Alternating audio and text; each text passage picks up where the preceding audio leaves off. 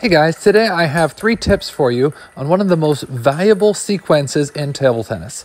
Flip followed up by loop. So the first thing is, when you flip, you want to step forward, stop your body momentum, and then flip. So the body momentum needs to be stopped. The second thing is that as soon as you flip, before your ball even crosses the net, you need to step back and get ready for the next ball. If you're watching your shot to see if it lands and you're not getting back, you're going to be way too slow for the next ball. And then the third and final tip is make sure that your backswing is compact on that next shot. As soon as you flip, that ball is coming back fast. So make sure you have a compact backswing and then a strong follow through.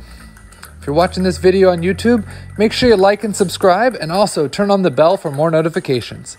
I'll see you soon.